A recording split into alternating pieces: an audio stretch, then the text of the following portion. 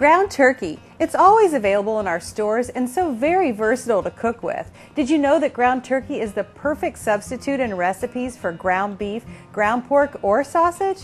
Yeah, and besides the fact that it has a great flavor, it's also low fat and lean.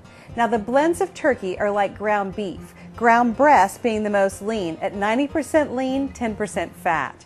Have you had turkey chili or turkey enchiladas? They're delicious, but I'd like to share with you a great answer for dinner that's kid-friendly and a great suggestion for our customers: mini meatball sandwiches.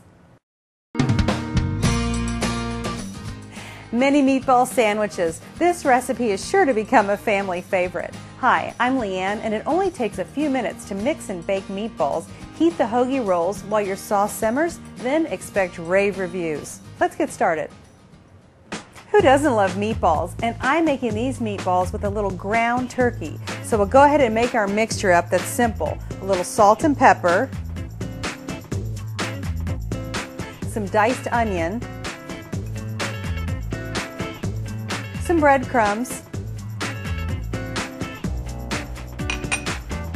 some Worcestershire sauce,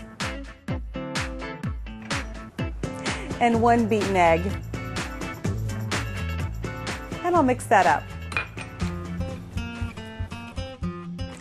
Now to make the meatballs, I'm going to use this little melon baller, and I'm going to make smaller meatballs because they're great that way for the mini meatball sandwiches. But you could also make larger meatballs for like spaghetti sauce.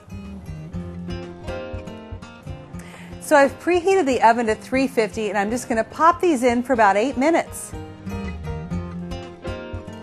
Now while those are baking, I'm going to go ahead and heat up some spaghetti sauce. Just use your favorite sauce, and I'll get this heated up, and when they come out of the oven, we'll just pop them in it.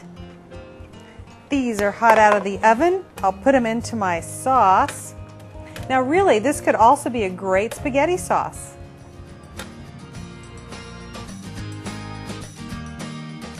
Now that this is nice and hot, the fun part begins. Let's go ahead and build our hoagie sandwiches. I've heated up some hoagie rolls, and I'll just lay them open and fill them.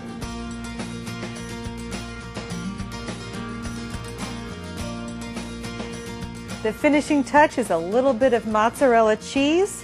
I'll close those up, and oh my goodness, what kid wouldn't love those? I hope you try these at home.